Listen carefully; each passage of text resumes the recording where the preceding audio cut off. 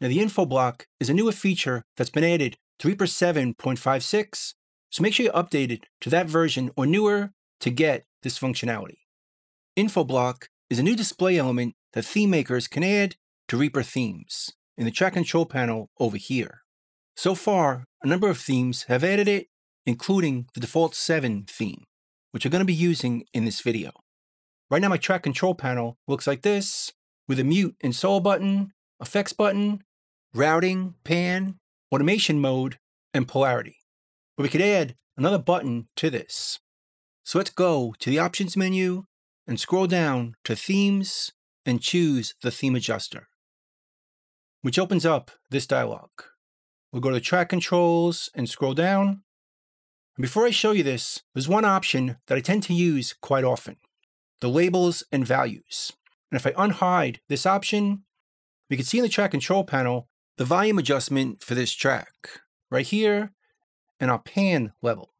And if I adjust it, it changes based on the volume we change it to, or pan. So I find that information pretty useful, but it is off or hidden by default. But with this new feature, we don't really need it. Let's scroll down a little further and choose Use InfoBlock. And again, this is off by default. We can turn it on, and now we have this InfoBlock right here. Right now we can see our panning, and if we hover over the pan, that's why we see this setting. It's set to the center, but again, it's dynamic. Go to the left or right, or anywhere in between, or back to the center to see where our panning is set up. But if we hover over the volume knob, we see our volume instead. And again, it's going to change as it's dynamic. Based on the volume level, we change it to. It also works for polarity or phase. If I flip it, it looks like this. Otherwise, it looks like this. Notice the automation button is a bit smaller because the information is right here. If I change this to read mode, we can see it over here, but only if we hover over this. If I go back to my volume, I see my volume, or pan, or the polarity. It also works with our routing button. Right now we can see this track is sending to the master, it's sending to another track, and it also has a receive. And if we go down here, this track is sending to the master, but it also has just a send.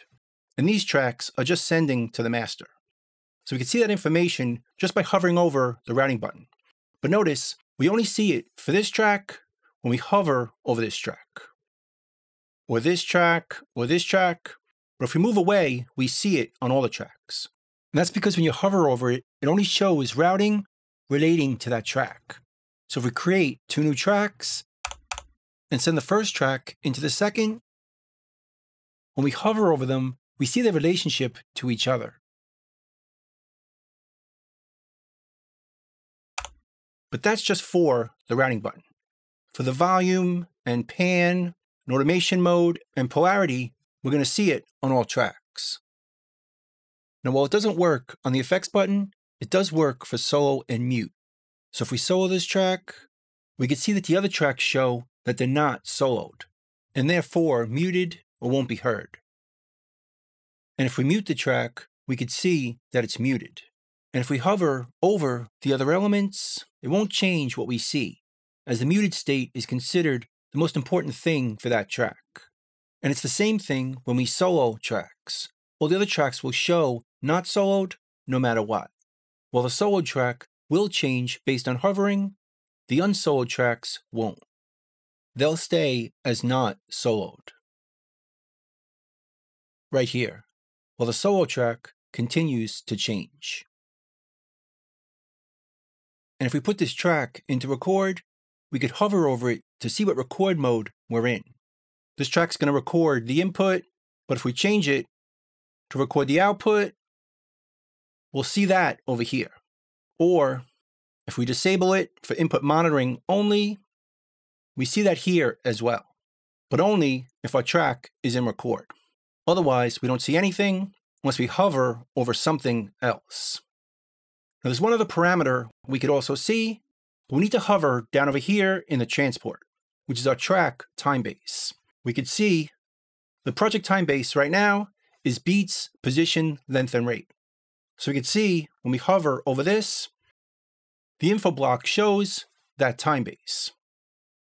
Or if we change it to be time, it changes to show us that time base. Or if we change it just for one track, let's change this track to beats. Now we see it with a slightly different button. It's a different color, letting us know that the track time base for this track is different from the project. These are all set up based on our project, and this one is based on this track. But again, if we hover over the volume, we see that information instead.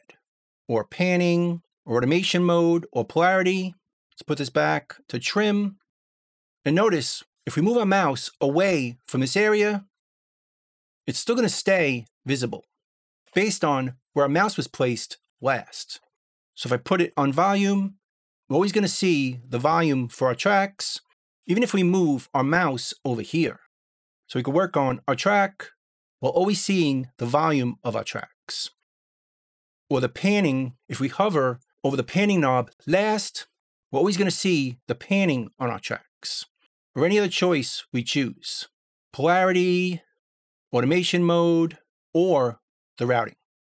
It's going to stay here no matter what, unless we change a dialog. If we right-click on the info block, it opens up this dialog, where we could choose which parameters we're going to see when we mouse away from the track control panel. It doesn't control what we see at all times, only what we see when we mouse away from these buttons. So with everything chosen, no matter which button we hover over last is the one we're going to see. So it could be panning, I could play over here, and we're always going to see panning over here. Or volume, but using this dialog, we could just choose which parameter we prefer. So let's turn off everything except for volume. And now we're always going to see volume in the info block when we mouse away from the track control panel. We can still see panning when we hover over here. Well, if we mouse away back to the arrangement view, we're going to see volume again. And we can choose any parameter we want. If we prefer pan, we're always going to see panning in the info block, unless we hover over one of the other buttons. But if we move our mouse away from the track control panel, it goes back to panning. Or volume, or any parameter we choose. And we could choose multiple ones, or use the default, and just see any of them. So now, the last button we hover over is the one we're always going to see. So if we care about our routing, just hover over the button, then work on our track, and we're always going to see the routing in the info block for every track in our project, or panning, or the automation mode, or polarity, or volume.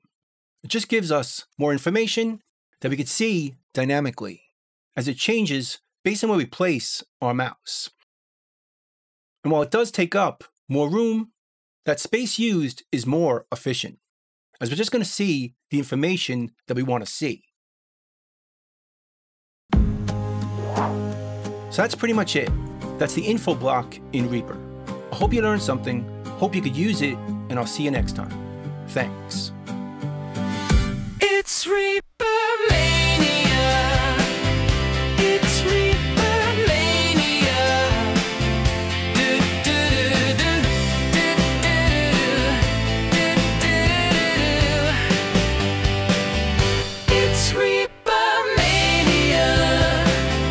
It's Reaper Mania. Do do do do do.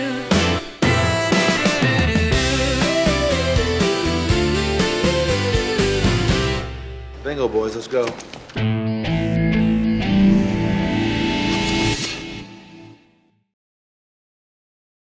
Bye.